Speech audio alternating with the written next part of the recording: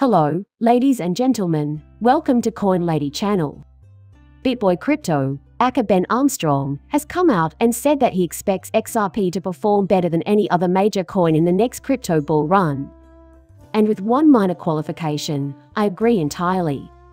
For the full picture, XRP, its biggest run-up to its all-time high of near $4 literally occurred during that market cycle, which lasted from roughly mid-December 2017 until early January 2018.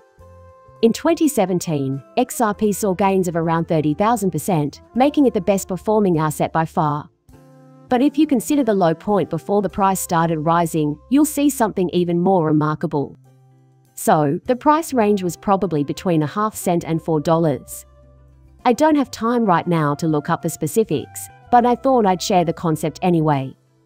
As far as I can recall, XRP gained around 80,000%.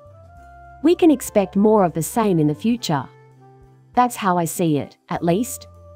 Bitboy's crypto is sound, in my opinion. By happen again, I mean the trend will continue and the increases will be larger in magnitude. I'm not predicting that XRP will surge by, say, 30,000% or 80,000%. This is because the multiplier effect decreases with each new market cycle. That's correct for every type of currency. What holds true for Bitcoin and ETH also holds true for XRP. But I believe that it is still early enough that many people will become financially independent. Specifically, the price of XRP has been artificially kept low. Price ceiling suppression. Sometimes it's hard to find the right words to describe the current depressed price level, but that situation won't last forever.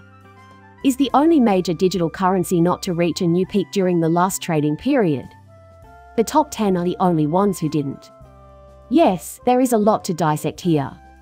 However, it's important to note that I come from absolutely no financial background. Nothing I say or write should be taken as recommendations to buy or sell any security. Just a hobbyist here who occasionally posts videos to YouTube on various crypto-related topics. As I film this, let me explain. This excerpt costs 51 cents, while one Bitcoin is currently worth $28,251.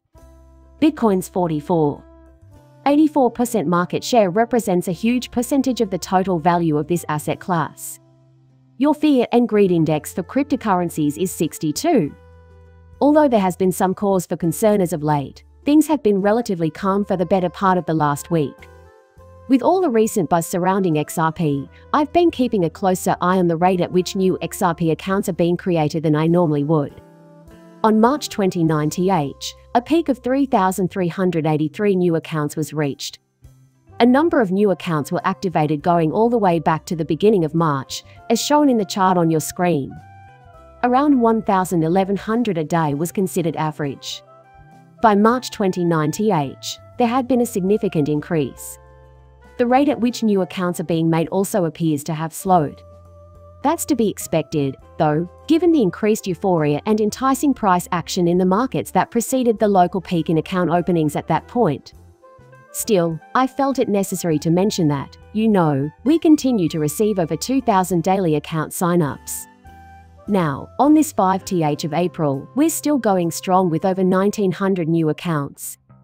So, as I record this, there is a brand new, sustained high. In terms of new accounts and general day-to-day business, you get the picture. Now, let's talk about the near-term direction the market is likely to take. Well, it seems to me that the conventional wisdom among the analysts I generally follow is that it is quite probable at this point. Of course, nothing is guaranteed, but it is quite probable. A retracement is imminent. I've been told the same thing about Bitcoin and XRP, but that eventually they'll both continue to rise. Here is a tweet from a credible crypto chart analyst. To his 338,900 Twitter followers, he tweeted the following. "Nothing has changed," he wrote, and that's the truth. There has been no change in our situation. Even if Bitcoin drops to $23,000 to $25,000, as I've been predicting for weeks, it will still have reached its all-time high in 2002. Focus people, there is no need to worry. Not many analysts that I'm aware of are predicting a new Bitcoin all-time high in 2023, so that's pretty bold on their part. I certainly hope he's correct. Regardless, it takes courage to put yourself out there like that. Oh, and I should probably mention this, too. A couple of days have passed and I still haven't mentioned this on my channel.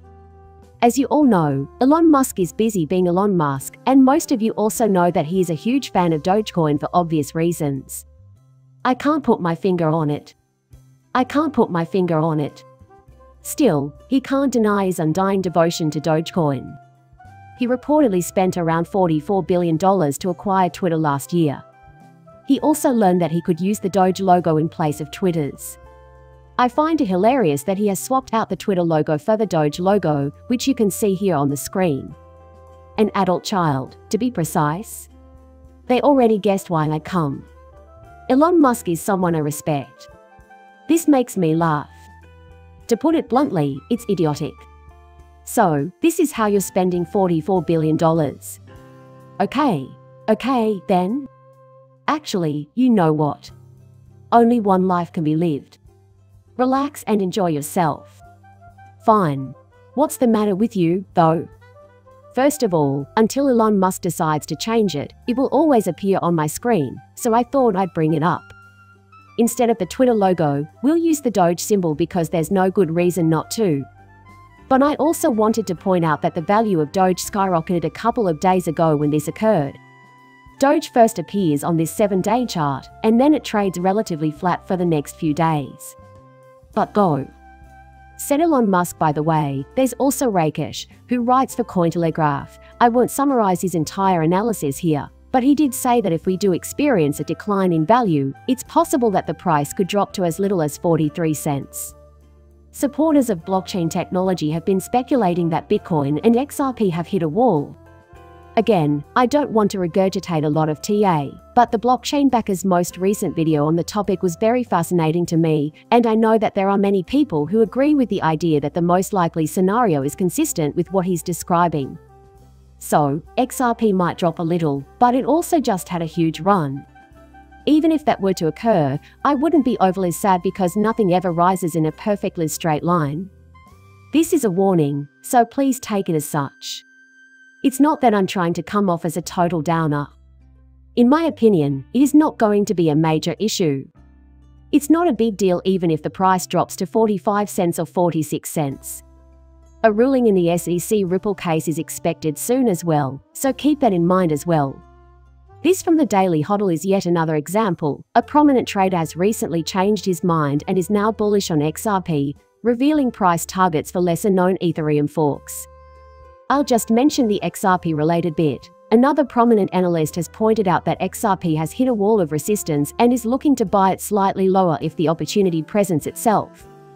This is, of course, no guarantee, but it does help set the stage for what many people anticipate will happen. I'm just saying there's no reason to worry if something like that happens. So, I present this to you. Popular cryptocurrency analyst predicts a surge in XRP and another Ethereum-based altcoin. Altcoin Sherpa, a cryptocurrency trader with 194,400 Twitter followers, recently revealed that he was using the Fibonacci retracement tool to determine a support level for XRP, the utility token used by the Ripple payment platform. And I have to pause because you know me and this really annoys me. Calling XRP Ripple's token in the year 2023 is ridiculous. Get out of here with your Panama hat on. To continue the piece anyway, according to the trader's calculations, XRP will retrace to the 0.5 Fibonacci level at 46 cents before making a strong upward move. This is a quote. By the way, XRP the standard. Final bid from me is 0.466. So, once again, even the naysayers, and there are many of them even in our community, who believe XRP and Bitcoin will both decline in the near future are anticipating the trend to continue upwards. Many market observers anticipate further gains. This is undeniably the time to consult with altcoin expert Sherpa. Now, as for this notion of XRP being the top large coin in the next bull cycle, let's get into that. What other large cap coin is artificially suppressed in this way? If Ben Armstrong, aka Bitboy Crypto, is correct, then he's probably spot on. And when XRP goes, it really goes crazy, which is why I'm a fan. That's why they published this piece, which quotes the crypto newbie Bitboy, who predicts that XRP will have the best performance in the coming bull run. Listed below are the reasons why. They are reporting on a tweet he made the other day in which he said, "Let's dissect this problem." According to him, XRP will be the best performing major coin during the next bull run as long as it receives at least a favorable settlement and no appeal. The repression will soon be lifted. So, yeah, I agree with that entirely. However, let's dissect this a bit. However, this is still somewhat uncertain unless and until XRP obtains at least a favorable settlement and no appeal. If the SEC were to appeal a ruling in our favor from District Judge Torres, how much would that dampen the glow? How much do you think that would limit some of the XRP price movement we might see right now? I believe it still explodes to some degree. To be honest, I have no idea. I have no idea if that means it will increase by another $1 or $2, or if it will cause a new record high. I'm not going to say anything is impossible just because it's possible. I can't say. But again, let's say the SEC loses and appeals. In that case, this thing is going to drag on. Exchanges of this nature have the potential to cause panic in the market. One thing would be for there to be complete clarity and assurance that there wouldn't be years of additional litigation unfolding upon appeal. We're having one of those slap forehead, sigh audibly moments if we don't grasp that. But it's possible, though, because when Ben Armstrong says, as long as we get at least a favorable settlement, he may not mean that the cases are done and settled outright before a decision is made. If the judge rules in favor of the SEC or Ripple, the parties can still reach a settlement because the settlement terms would merely mirror the remedies outlined in the ruling. This would allow the parties to reach an understanding that regardless of who wins, there will be no further appeals. That might explain some of it. And, as long as there's a little bit on both sides that both sides can save face and feel like they are getting what's actually important, then it's all good. If you were to obtain such a thing, then by all means, proceed. Again, this is why XRP is expected to outperform all other major cryptocurrencies in the next bull run. This doesn't rule out the possibility of other coins, perhaps smaller cap coins, that offer higher returns in terms of the multiplier effect. That's to be expected, though, given that the prospect of a multiplier effect being achieved by investing in a small cap coin with almost no money in it is enormous. Almost no new capital is required. I don't care that XRP is worth more monetarily. This is not something I was discussing in my most recent video. That doesn't mean I'd be more interested in low-volume cryptos. No way, Jose, because you can't count on it. The stakes are higher. A rug pull, perhaps? Is the technology reliable? Will those platforms ever be used for anything practical?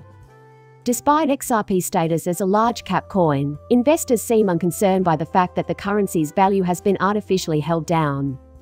This area is where most want to settle down. As a result, I don't invest in or even own very many small-cap coins. They don't really hold much appeal for me. I don't pretend to know the exact percentage gains, but XRP is my largest holding for a reason, and I think Ben Armstrong is spot on with this assessment. In contrast, XRP multiplier effects will far outstrip those of Bitcoin and Ether before the end of the subsequent market cycle. And again, I don't think that's what's most likely unless there's some really bad news for XRP. So, yeah, I'd say that sums it up pretty accurately. Feel free to share your opinions with me. No, I don't give out financial advice. Nothing I say or write should be used as a basis for making financial decisions. Please like and subscribe my channel. See you later, bye.